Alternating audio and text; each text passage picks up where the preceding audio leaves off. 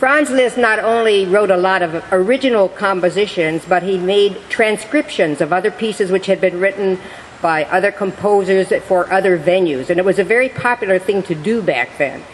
He transcribed all of the Beethoven symphonies for piano. He transcribed operatic arias, a lot of Chopin's pieces, a lot of Schubert songs. The next piece is a transcription of a very famous composer, and I want you to guess who it is. I want you to guess the instrument that it was originally written for. It won't be too difficult.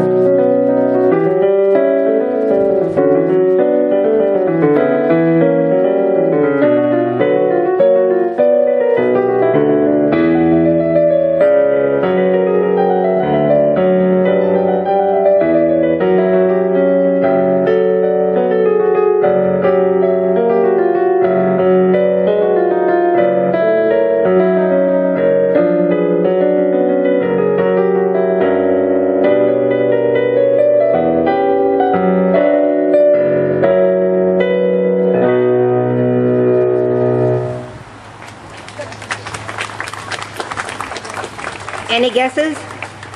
Hey! And it was originally written for the organ.